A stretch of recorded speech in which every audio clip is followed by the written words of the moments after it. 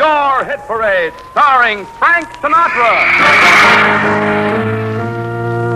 Who knows what evil lurks in the hearts of men? And now, Smile a While with Lorenzo Jones and his wife, Belle. Here's the Manhattan merry-go-round that brings you the bright side of life, that whirls you in music to all the big night spots of New York town, to hear the top songs of the week sung so clearly you can understand every word and sing them yourself. This is the golden age of radio. I'm Dick Bertel, and tonight we'll take you on another audio excursion back to radio's formative years. You'll hear the programs that made the era golden, and meet people who made those broadcasts a reality. The Golden Age of Radio with Dick Bertel is brought to you by Burritt Mutual Savings, serving Central Connecticut since 1889, and by WTIC. You'll meet our special guests, actress Mary Jane Higby and her actor husband, Guy Sorrell, after these words from Burritt. For 100% better living, try a Burritt Mutual Savings Bank home improvement loan for that family room, decorating, new kitchen, or new siding. Improving your home will improve your whole outlook on life. It's not just a matter of brick and mortar. It's a matter of comfort and ease, fun and beauty. In fact, it will give your family a whole new dimension of family enjoyment. Burritt has the cash you need. The first move is yours. Either a do-it-yourself estimate or a formal contractor's plan is suitable for your application. Before you know it, your loan will be stamped approved. Home improvement can increase the value of your home and its enjoyment for years to come. Don't wait. Let us make you a home improvement loan tomorrow. Burritt Mutual Savings Bank. And now the host of the Golden Age of Radio, Dick Bertel. Good evening, and with me is the man who makes the golden age of radio possible with his wonderful collection of radio programs, Ed Corcoran. Ed, we've had some rather interesting reaction from listeners and fans of old-time radio to some of our recent programs, and I know that you have contact with many collectors. Whom have they enjoyed the most in recent months on the show? Have you heard? Yes, Dick, the most popular was the one with Parker Fenley. As you know, he did it in his natural voice, and no one suspected that his regular voice was a put-on. I thought that was his regular way of speaking. And also, of course, the Mary Jane Higby show was extremely well thought of because of the book she wrote. Well, of course, that's the reason that we have invited Mary Jane Higby back to be our guest again tonight. It was just about a year ago, a little more than a year ago, I guess, that Mary Jane was with us, and we had so much fun that we decided to have not only Mary Jane Higby back on the program, but this time we've extended an invitation to her husband, Guy Sorrell, who also was a very well-known actor. So suppose we say hello to our guests. Mary Jane, you were certainly considered the queen of the soap opera when you were in the radio broadcasting medium, weren't you? Well, I think there are several girls that would dispute that. I don't want to find poison in my tea in the morning. No, I would think that Ann Elsner as Stella Dallas was a strong contender for the title, and Julie Stevens as Helen Trent came in very strong. I will say, and also our gal Sunday, Vivian Smolin. But I will say that When a Girl Marries did hold the highest rating for 5 consecutive years. It was during the war years. We went on at 5 o'clock in the afternoon on NBC. And it was a very popular time and a very popular show during that period. It lasted 18 years. I believe, yes, until about 1959. That's right. Mm-hmm. Mm-hmm. And I guess you were on all but one network. You were with NBC, ABC, and CBS with that particular show. With that particular show. I played on all the networks in other shows, you see, because we all did 6 or 7 a day. Well, Ed, where does Mary Jane Higby's career begin? Well, Dick, it started in California, believe it or not. Mary Jane, how did your family happen to settle in Hollywood anyway? I was brought up in Hollywood because my father was an actor and he went out there for D.W. Griffith in films. And I went through public school in Hollywood. And yes, that's a long time ago. Yeah. And when I was just out of high school and playing in the theater out there in the stock company. And someone saw me and asked me if I wanted to do a radio show. And I sure did, because it was the Depression. You see, radio was, as we knew it then, that type of radio, was the entertainment form of the stay-at-home days of the Depression and That's the right. gas ration days of the Second World War, So true. you see. Let's go back to Hollywood. You weren't with the network at first, and we might talk about some of those fantastic salaries that you managed to corner back there in 1932, 1933. Oh, yes. The first job I had paid me $7, and I think that covered several cities, that program, and it was half an hour long, and we rehearsed 2 days for it. And I was so happy to see that $7, I cannot tell you. Because really, no one who hasn't lived through it knows what it is to go through a depression like that, because you're not only broke yourself, but you don't know anybody who isn't. There's nothing to lean on. It's a little like an earthquake. We used to have those, too, quite frequently in Hollywood. And when I remember being on roller skates once in an earthquake, and there's just nothing to grab. You see, if you grab a post, the post is shaking. There's no place to look, and it was that way in the Depression. So that $7 came in like, it was like the Marines, you know. I didn't knock it at all. I suppose not. And there was a nucleus even then beginning to form. People like, yourself, of course, and John Gibson. Gail Gordon. John Gibson's been on your show, and Gail Gordon. Gail, who is a very big star in Hollywood now, and Hugh Marlowe, who later became a film star, and Barbara Luddy, who later was the star of The First Nighter. You remember the very popular radio program, I certainly The First do. Nighter. The Little Square. Yes, which took place in Chicago. That always pleased me. I loved radio because nothing ever made any sense. I think they're making perhaps a little better sense now, which is spoiled a little, maybe. Now, Hollywood was not the center for radio in the early 30s when you were working there. No, it certainly wasn't, because there was no... the telephone wires were not set up in a way that made it easy to broadcast from west to east, what they called the round robin, which I never understood or knew anything about till I started writing the book. And then I went to an engineer at NBC and said, look, why did it cost Eddie Cantor $1,200 more to broadcast from Hollywood than it did from New York? Because I'd found this out during research. And he said, well, it was the round robin, dear. And then he explained to me that is the skein of telephone wires which form the network. Now, I had been speaking over those networks for like 30 years then, and I didn't know it. I think I had the idea that everything I said went right straight up to the roof and out and into the homes across the nation. I'd never really thought of it. But, of course, I knew the telephone company had something to do with it, but I didn't realize the extent that the important part it played. And it was in 1937 that they learned to reverse the channels so that they could broadcast directly from the coast. And then there was a great rush of shows from New York to Hollywood. Unfortunately, it was the year I selected to go from Hollywood to New York, but that has been the pattern of my whole life experience. Well, in your Hollywood area, the thing I enjoyed in the book, one of the most exciting parts to me was about Bing Crosby. Could you go into that, how the roles changed between when you started on his show and what happened later on? Yes, it was so funny because story. In the very beginning, another thing I got very early on, was the opportunity of doing the commercials on the Bing Crosby show, which was written by Carol Carroll. I believe he's been a guest on your show, too, and he's written a magnificent book, a wonderful book about the subject of the early days, because he was right at the creative heart of the industry and knew really what was going on. But he created that great craft show for Crosby, and I think created the public image that Crosby later developed. And I was paid $15. This interests everybody. I think I got $15 because I only came in at the end. I didn't have to rehearse all those days. I'd come in, and Ken Carpenter and I would sell a bit of cheese, right? And then years later, when all of radio was disappearing, or my type of radio, because radio is stronger than it ever has been, but the old dramatic shows and that sort of thing, they were all dying away like flies. And still, I was on one of the last, Nora Drake. I was playing Nora Drake at CBS.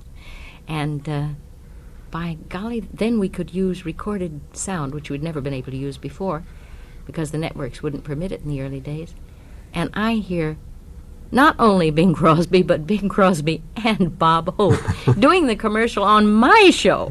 And I thought, well, we've made some sort of lopsided circle here, but I bet that those boys are getting more than $15. I haven't had an opportunity to ask them, but I wonder if they'd level with me on the fee.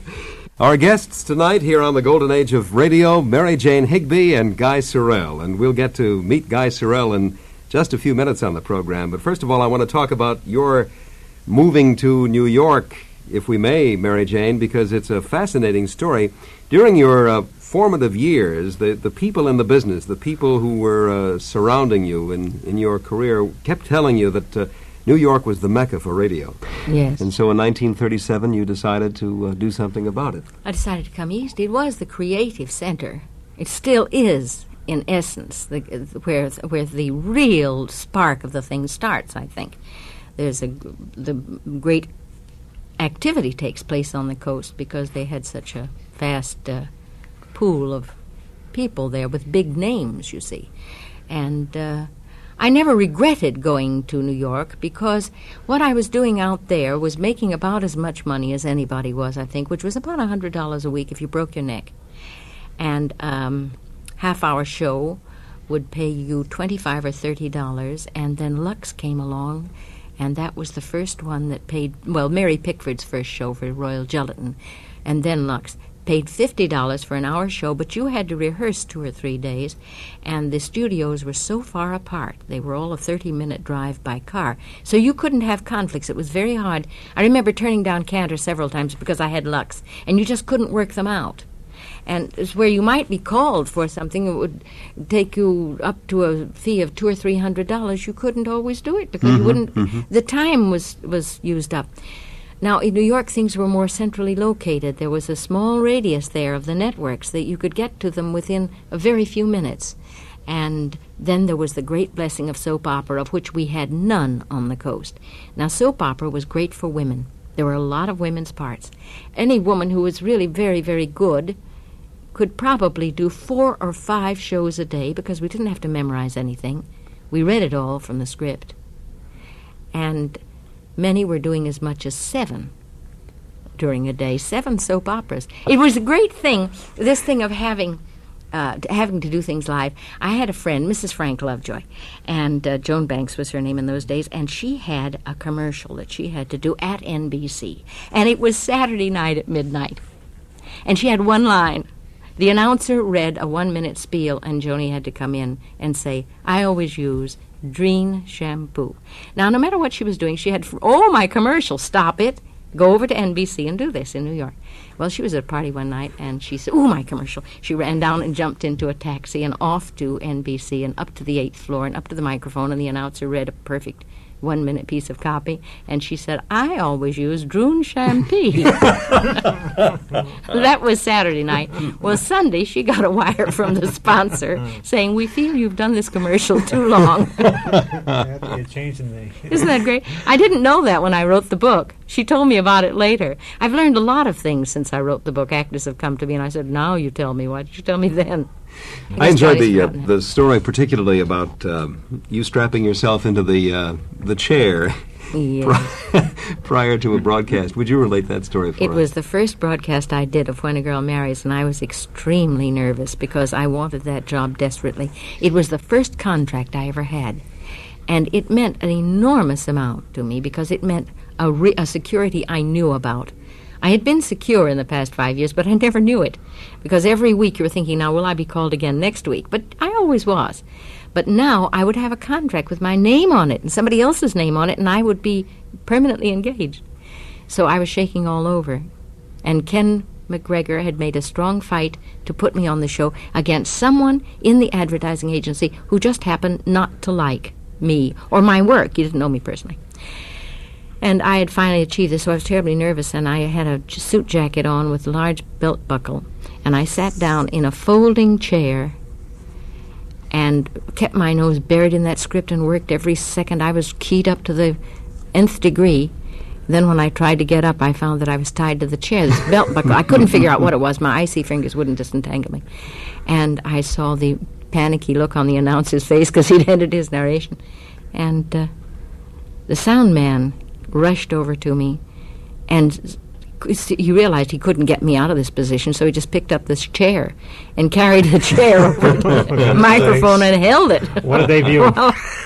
And somebody else, I guess the announcer came around, it was Frank Gallup then, Frank came around, and they worked together and got the buckle out and finally took the chair away. And I played that whole scene with someone holding a chair up against my seat. But fortunately, you didn't, or no one saw the humor in it at that particular moment, so you were able to maintain your composure, right? It was a terrifying thing. It was just dreadful. It was the longest broadcast of my whole life.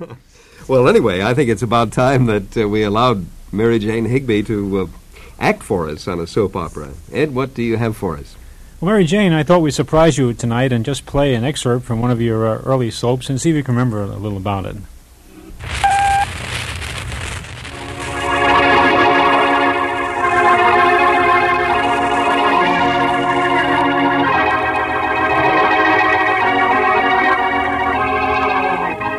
When a Girl Marries. Walter Baker Chocolate Products, favorites with the homemakers of America for nearly 200 years, present When a Girl Marries. This tender, human story of young married life is dedicated to everyone who has ever been in love.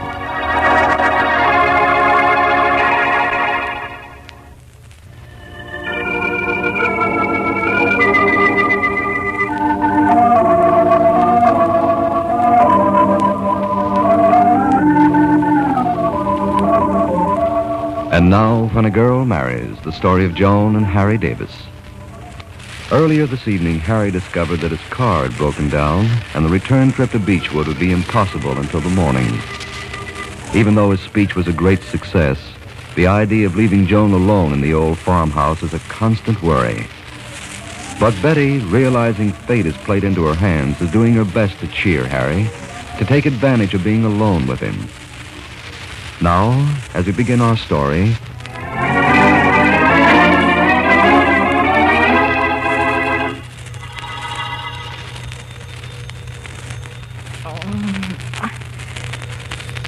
Oh, it's the phone. It's ringing. Oh, it's too cold to get up. I can't get up. I just can't. It's like ice in this room. Oh, all right, all right. What did you have to call so late for? Oh, where's my robe? Slippers. Oh, I can't light the light. I can't, that's all. Yes, I'm coming. Oh, it's so cold. Hello? Joan, thank God you've answered. Are you all right? Yes, I guess so, but I'm awfully cold. Were you asleep? Yes, but I'll be awake in a minute. Oh, Harry, the furnace went out. But you're all right. Yes, I will be once I'm warm again. You called me, darling. Oh, yes, long ago, to ask you how to start the furnace. Did you get Irma over there? No, only Sammy and me. There's nobody else here. I'll be there as fast as I can get there in the morning. All right, Harry. You stay in bed as late as you can, and I'll attend to everything about the furnace when I get there. How's Sammy? He's asleep in our bed. I took him in with me. I was afraid to sleep alone. I'm glad you've got him there with you. Now listen, darling, don't worry about a thing. Harry. Yes, what is it? What's the matter? I don't know. What do you mean you don't know? What made you cry out like that? Something... It's dark here. I haven't got a light. Something... What? Why can't you say what it is? What's the matter, Joan? An awfully cold breeze suddenly. As if... As if what, Joan? What are you talking about? While I was standing here talking to you, a cold wind swept through the house. You said the furnace was out. Not like that. Like what? Can't you say like what? As if a door was open. Or a window, or... Have you got any windows open? No. Well, then, where could the breeze come from? I don't know. It's not blowing now. Oh, Harry, I'm frightened. Frightened of what, Joan? There's nothing to be frightened of. You've got Sammy upstairs asleep, and I'll be there by morning. There's somebody in this house. No, darling, you're imagining things. Look, you go along up the stairs to your room. Harry, I heard something. I heard a sound. Harry. Darling, there's nobody there. You only imagine. Harry, what'll I do? I'm all alone. Listen, darling, you're imagining things. No, there is somebody in the house. He just knocked over something. Oh, Harry. Joan, for heaven's sakes, don't ring off now. Now listen to what I tell you to do. You know where my revolver is? No.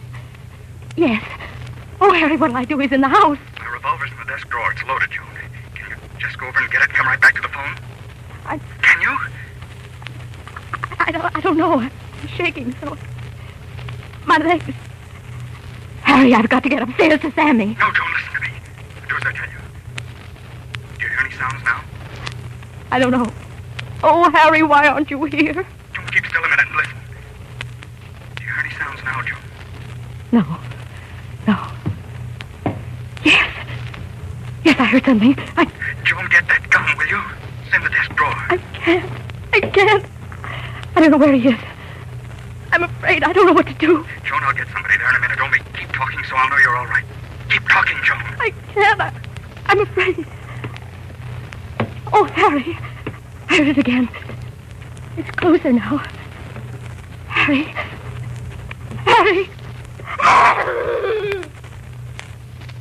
Joan, for heaven's sake, speak to me. She doesn't answer.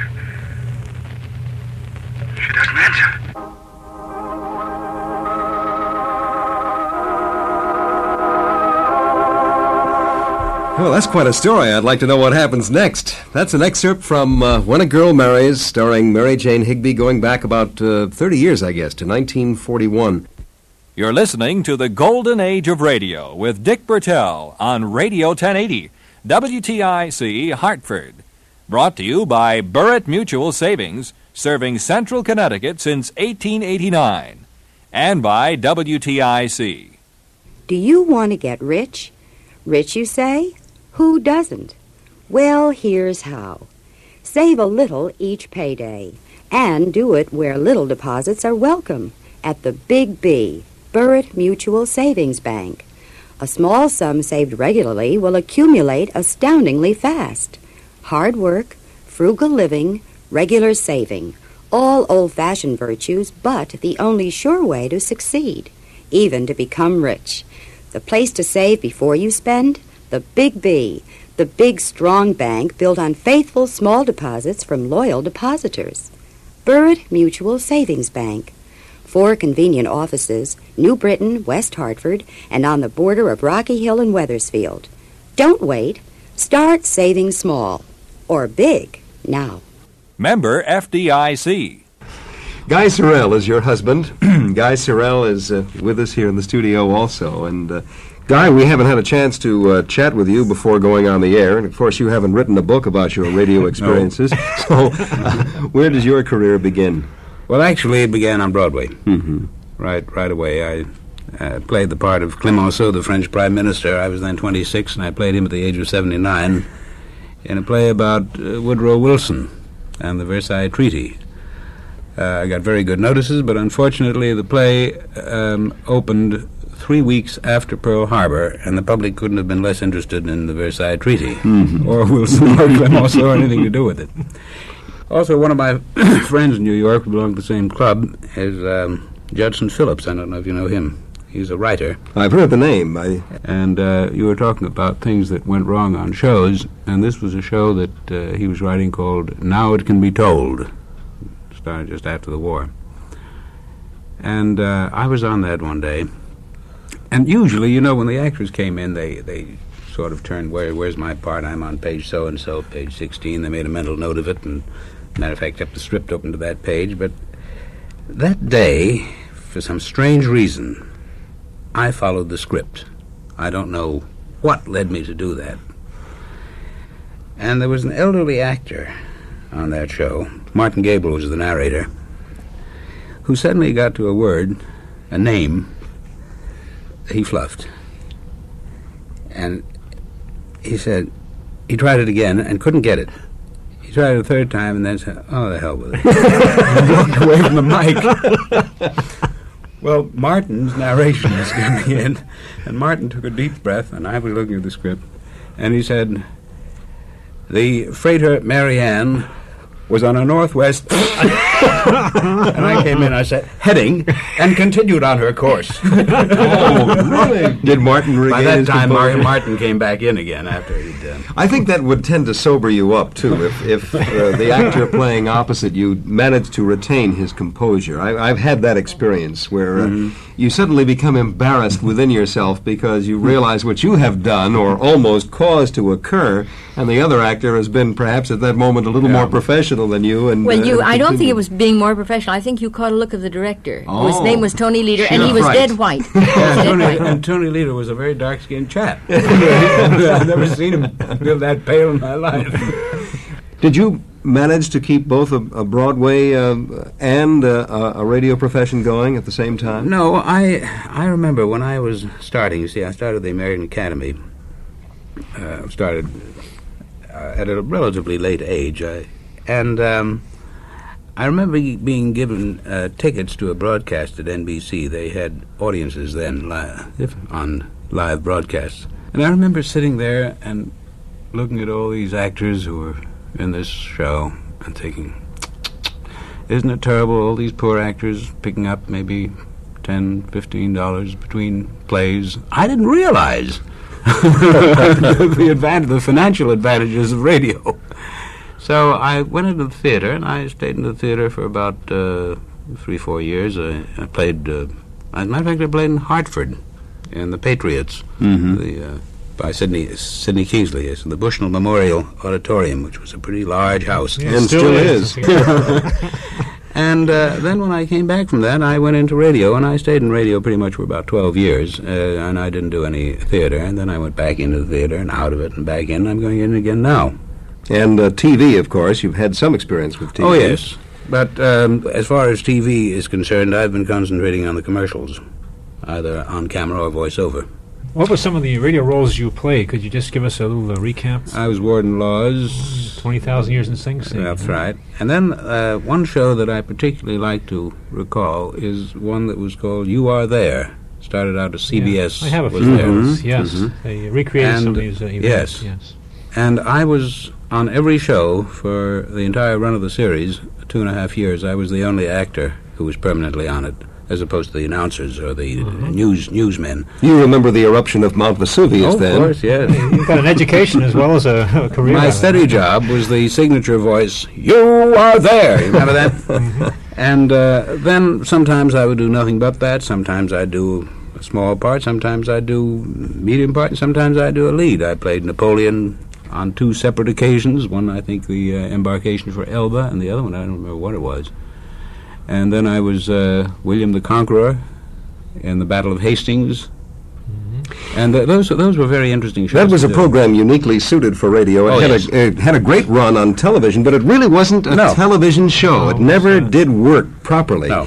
I recall, for example, listening to, the eruption of Mount Vesuvius, the destruction of Pompeii, and an announcer describing it, and then suddenly yelling, "Look out for that cable!" You know, that sort of thing. And it was marvelous because you could accept this, but you couldn't accept it if obviously you were looking at it and seeing a video track there or something of that nature. It didn't really work. But the interesting thing is that there you had a show that was admirably suited to radio, and it was on the air. CBS kept it on the air for 2.5 years, and it never sold commercially.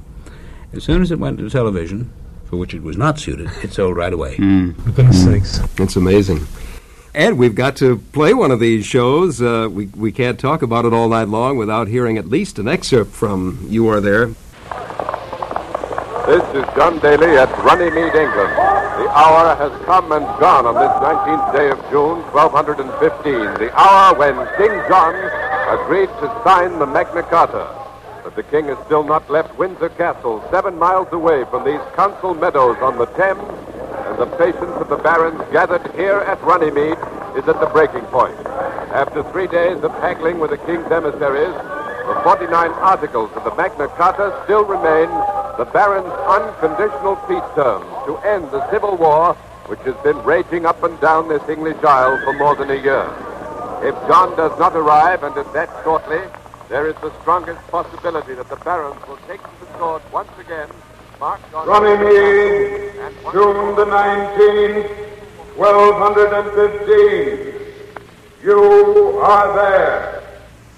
Now, the barons and their forces have been waiting. More and more gaily colored pavilions rise over these meadows to quarter this host. Here at Runnymede stands the bulk of the might and power of England. 300 barons or more are here, with at least 2,000 knights in full armor. With their host of retainers, yeomen, and other fighting men, they constitute the greatest striking force ever assembled on English soil. Spears, pikes, battle axes, swords, crossbows, burnished helmets and armor, a gleaming sea of deadly metal in the springtime sun. The leader of the barons, my Lord Robert Fitzwalter, is with us now at our CBS microphone. He wears linked chain armor under a white surcoat. His squire stands a short distance away, a few feet from us, holding his helmet, his sword, and his shield. My Lord, do you think King John means to break his word and not sign the charter? What King John means to do, I know not. He has shown bad faith before, he may show bad faith again. And exactly what will you do, sir, if King John does not appear to sign the charter? I have said it before, and I will say it again. We will march on Windsor Castle and tear it down, stone by stone on his stubborn head.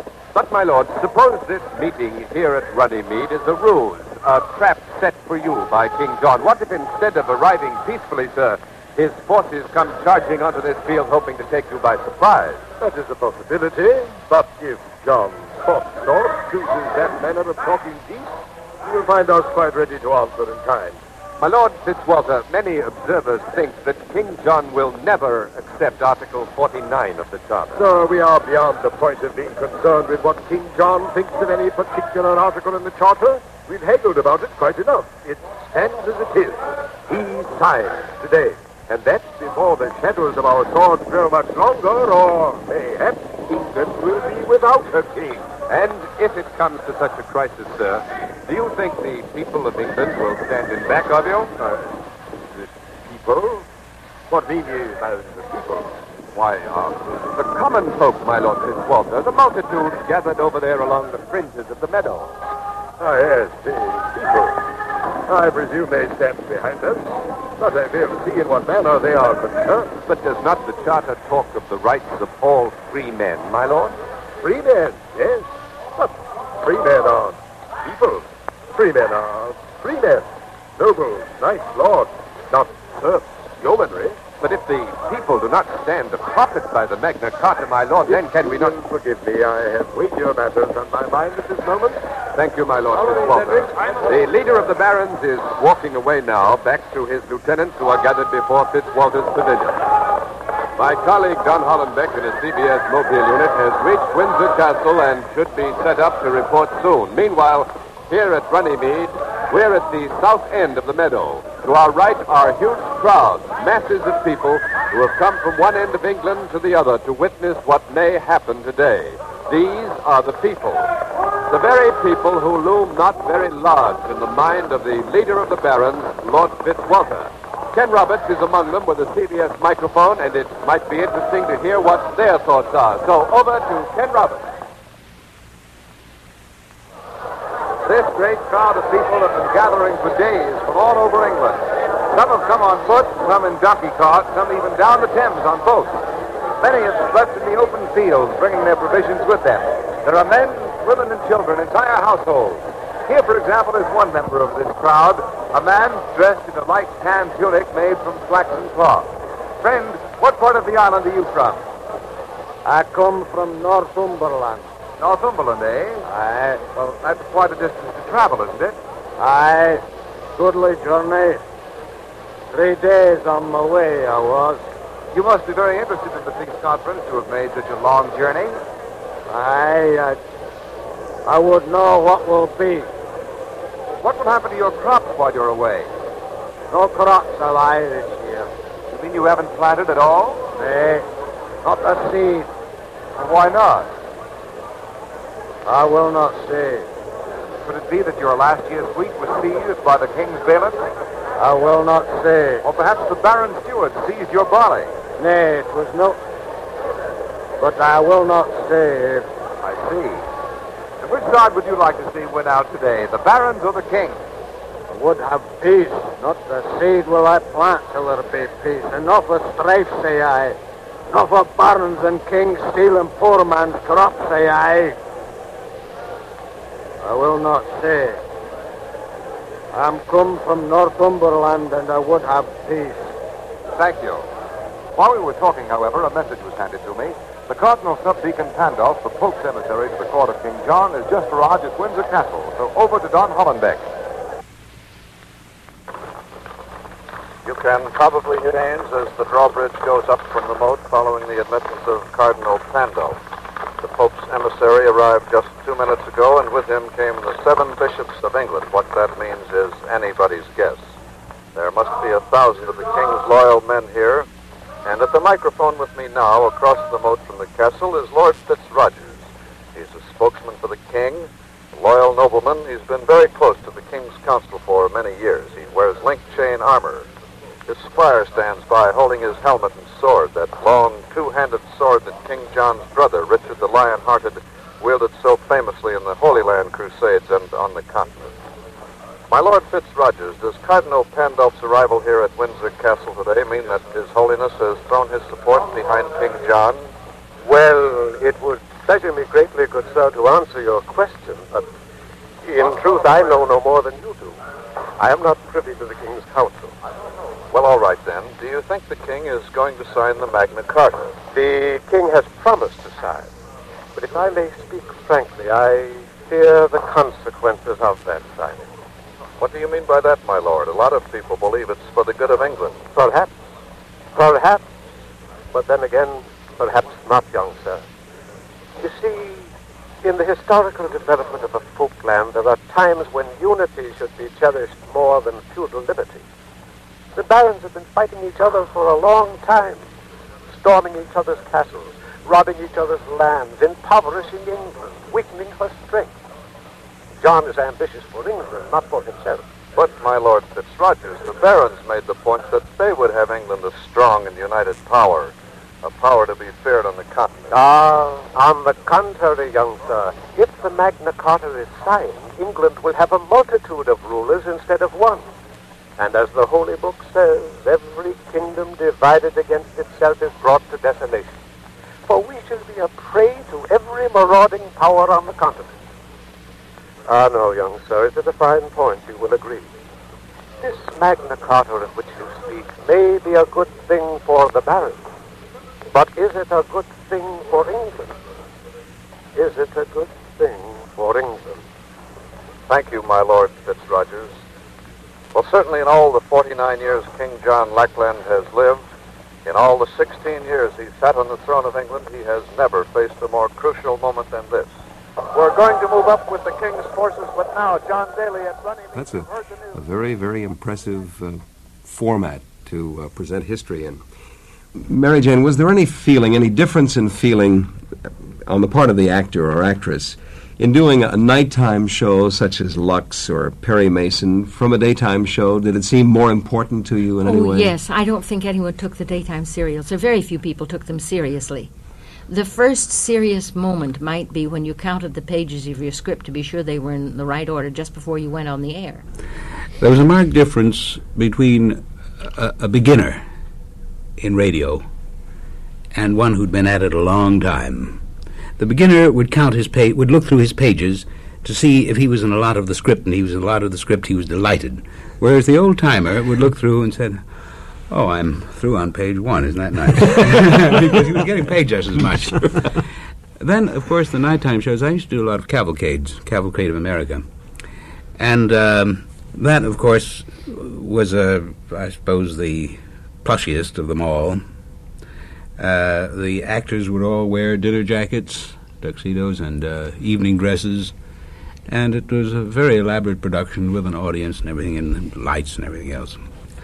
There was one actor who usually in radio always marked his script, because we all marked our scripts. We made cuts in pencil or pen, and he was accustomed to making his cuts with a red pencil.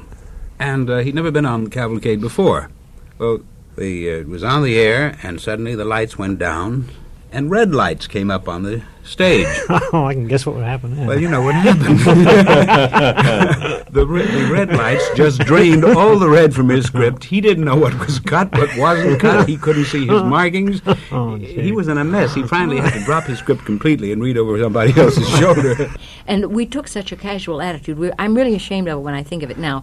But more than once, I remember seeing someone go over to an announcer who was plowing through particularly difficult copy and just light his, take a match or a lighter and just light the script and let it burn in his hands. That doesn't go on today, and I'm not about to say that doesn't go on in television. It doesn't go on in the industry today, in radio. You don't seem to have the desire to set someone's copy on fire. Perhaps we're a bit more serious today. I don't know. We have a lot of fun, but that seems to be... I think that a lot of the pretense is gone, but there was so much of that, I think that you finally felt as though you should really do something to blow it once in a while, so we'd light each other's scripts, you know. You just want to break those bounds occasionally. Well, we're going to break the line of our conversation for just a moment or two, if we may, and get back to Cavalcade of America and you, Guy Sorrell, because I think our audience would like very much to hear an excerpt from this wonderful program. Ed, what do you have for us? I have an excerpt, Dick, which features Raymond Massey, and I think when you hear it, you can appreciate the quality of this production. It's very, very well done indeed. Cavalcade of America. The DuPont Company, maker of better things for better living through chemistry, presents Raymond Massey in Wire to the West on Cavalcade of America. And here is Raymond Massey.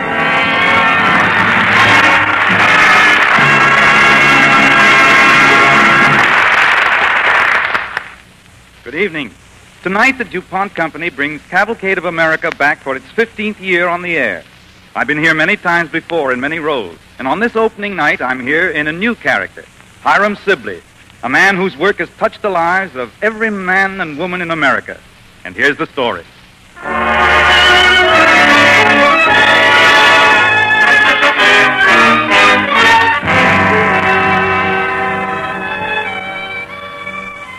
It's Washington, D.C., back in the middle of the last century. Mr. Hiram Sibley of Rochester, New York, enters a sleepy little telegraph office. Anyone here? Hello? Hello? Come in. I hear you.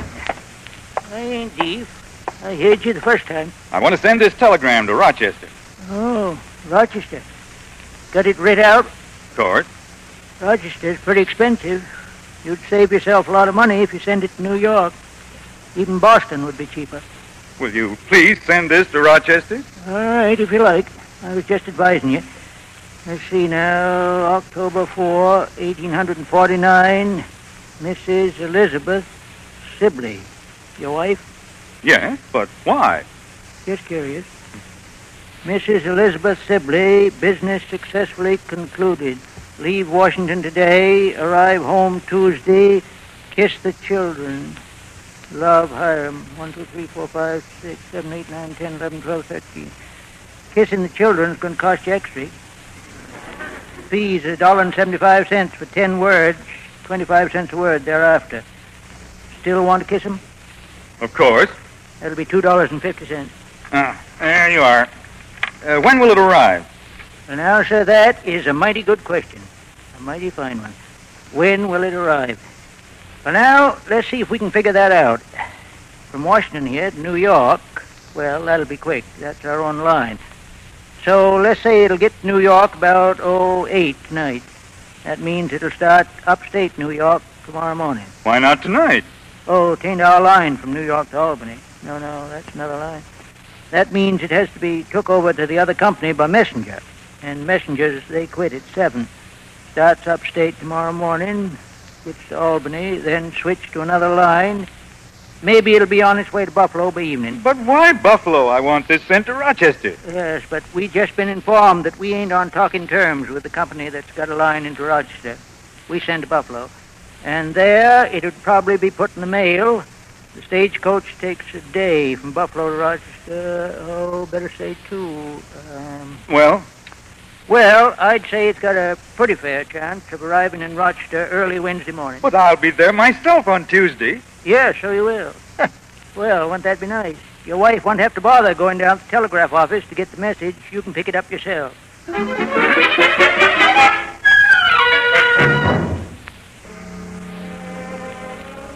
100 years ago, the infant telegraph industry teetered on the brink of chaos. Over 50 different lines, large and small, were operating along the eastern seaboard of the country, a few even reaching timidly westward towards the Mississippi. But it was progress without pattern. Messages, more often than not, failed to get through. Rates were raised and lowered without reason, without warning. And that was a bare 100 years ago. I tell you, Hiram, it's a tremendous opportunity. You've just got to come in with us. Build another telegraph line. Judge Selden, seems to me the country is overstocked with telegraph lines already. And they're all of them bad. Oh, Elizabeth. Oh, Mrs. Sibley. Oh, sit down, please. You go right ahead with your talk. I'll pour the coffee. Well, Hiram, can I count you in? I don't see it, Judge. You don't? No. It seems like a ridiculous venture, at least at this time. Right after Morse invented the telegraph, every Johnny and his cousin Mary began building telegraph lines. The result is that the country is suffering from a bad case of telegraphitis. But, Hiram, the country's growing, and the telegraph will grow with it. Maybe so. Maybe when the men who run the telegraph industry begin to get some idea what the public expects, what it wants, maybe then it will amount to something. Well, I must say I'm disappointed in your reaction, Hiram. That's the way I feel about it, Judge. As things stand now, I want no part of the telegraph. Well, then I suppose there's no use taking up more of your time. I'll be getting on. Oh, but you will stay and have some coffee. Sorry, afraid not, Mrs. Sibley. It's late. It's past my bedtime. No hard feelings, Judge. Oh, of course not. Won't change your mind, Hiram? No. Well, good night. Good night, Judge. Good night. That surprises me. The judge is usually so sound in his business judgment, but this wild scheme telegraph, I don't see it. I think I'll sit and read in the parlor for a bit, Elizabeth. Have you seen that book I was reading? The Federalist Papers? Uh-huh. Oh, I put it on your desk in the study. Is it an interesting book? Very interesting. The arguments of Hamilton and Madison and some of the other great statesmen of the time for the need of a strong national government. You wouldn't think they had to fight for the Constitution, argue for it, but they had to. They had to show that the country would never get anywhere as long as the states kept apart, each rivaling the other. They showed that the only way the country could survive was with a strong central authority. Seems to me, Hiram, that that's just what the telegraph companies need. Yeah? Well, isn't that right? You mean some central authority? Well, something to bring them together so they can serve the people efficiently. So they can give the country what it needs, a responsible, dependable, cheap way of sending messages across the country. Yeah. Yes. Well, I'm going up to bed. Good night, dear. Good night.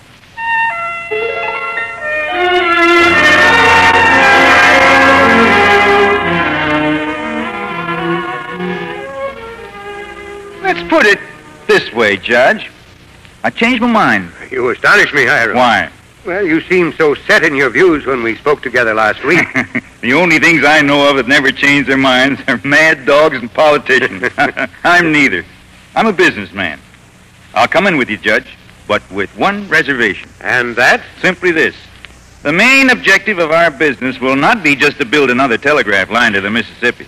Our goal will be to gather all of the telegraph lines in our territory under a single vigorous enterprise, one that will serve the public first, last, and always. On that basis, I'll come in. On that basis, Hiram, it's a deal.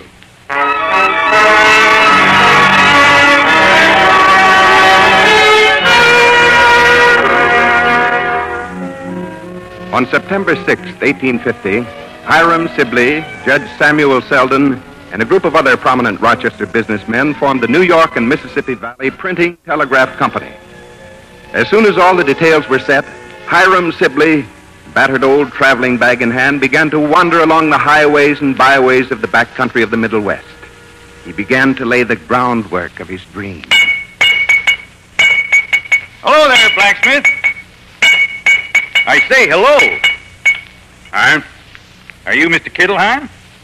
Well, my name is Hiram Sibley. I'm very glad to meet you. Shoe? Got a horse to shoe? Well, bring the critter in. No, I said I was glad to meet you. I'm a trifle deep. Emmy, come here and find out what this fellow wants. Come in.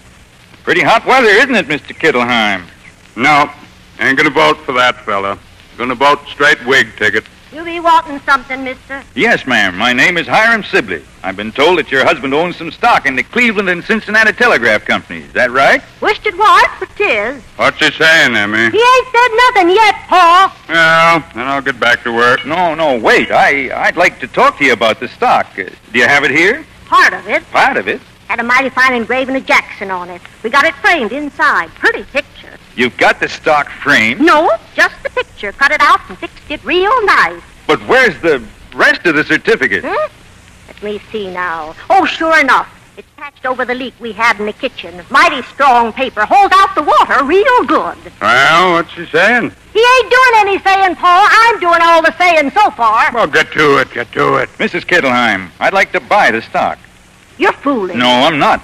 I'll give you $20 for it. Paul, he said... I heard him. Ain't you deep to hear a fool offering good cash for a water patch? Emmy, go fetch the picture and the paper before this here sucker squirms off the hook. How much should you save? The friendly folks at the Big B, Barrett Mutual Savings Bank, generally say that you should have 6 months' pay in savings. Once reached, your savings goal will depend upon both the wants and needs of your family. Children need $10,000 or thereabout to finance college. Or perhaps your goal is the down payment for a home, money for a more comfortable retirement, or a new car. Don't wait another day. Stop in at Main, Slater Road, Corbin's Corner, or Weather Rock offices of the Barrett Mutual Savings Bank. With passbook savings from 5% to certificates of deposit as high as 6%, the savings people at the Big B have a program tailored to fit your specific needs. So don't wait. Make a date at Barrett Mutual Savings Bank. Member FDIC. Mary Jane, would you like to go back to those days? You mean a World War and Depression? You see, now you're remembering the realities of those years. No, we don't had do that too in many nostalgia. soap operas on the air. I don't think we need all that back again. No. As I told you in the beginning, I think things are better now than they were then. I hope so. I think things have improved. I think that there's a great deal of sameness, but there's also, it's more, to me it's more honest. The whole thing is more honest. More on the cards are on the table more, and I think it's better. Well, there's I think less still twaddle in the world generally yes. than there was then. Yeah, you say what you think today, that's for sure. I think so, and I love some of the radio shows. I really listen quite a bit. Well, I'm afraid we're running out of time, Mary Jane and Guy Sorrell, and before we take leave of you, I certainly would like to mention that your book, Mary Jane, Tune In Tomorrow, is now in paperback, published by Ace. Has some good pictures in it, too, Ed. Yes, I think the many of the stars we featured on the show are in there, as well as many others, Dick. It's highly recommended. All right, well, Mary Jane Higby and Guy Sorrell, it's been great fun visiting with you tonight, and I hope you'll come back and see us again. Thank you. Thank you. Until next time, this is Dick Bertell. This is Ed Corcoran. Good night. Tonight's edition of the Golden Age of Radio was brought to you by Barrett Mutual Savings Bank and WTIC. Studio engineer Bob Shirago. The program was edited and produced by Brian Hartnett.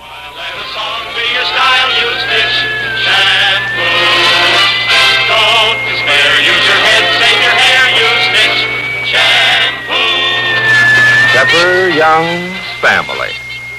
The story of your friends, the Youngs, is brought to you by Camel.